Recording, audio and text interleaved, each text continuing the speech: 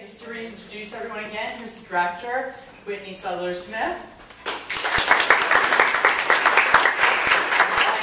Stylist, Philip Block. And Halston Factory Blend.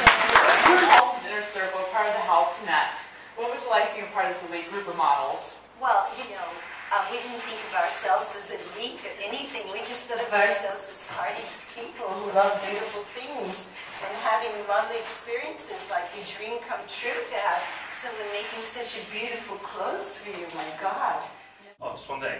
Just from a marketing standpoint, Halston really was a genius in that JCPenney.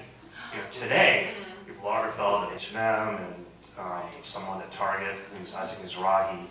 And Halston, very noble experience in that experiment that he wanted to kind of bring fashion to the mass, want everyone to look chic. To keep it going. It's kind of like a dream, you know, like being in this school and these lessons that you had.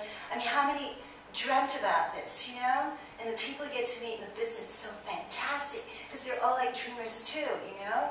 And you make some money, but that's not the important part. The important part is to live the life. And artists are very sensitive, and they want these particular people around that know that feeling in that ultra world that doesn't exist, because you're pulling something out of nowhere, and the muses in the afternoons spent, you know, creating something out of nothing and seeing a vision, you know.